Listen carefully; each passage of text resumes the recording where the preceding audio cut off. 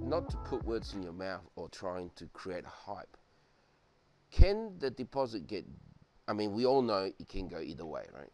But can it get bigger? I mean, I'm thinking your analogy with the fishing, right? Sometimes the fish is following you as you reel them in. You only know the size of it when it turns around, decides to go a different direction. Is that a potential?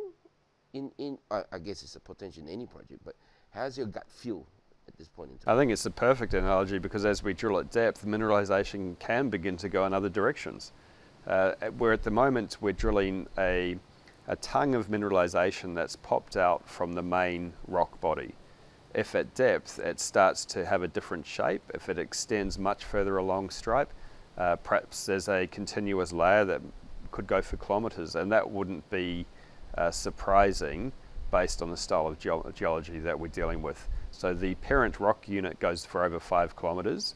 At the moment we're drilling out a band that is still a good size. It's over 500 metres by approximately 200 metres.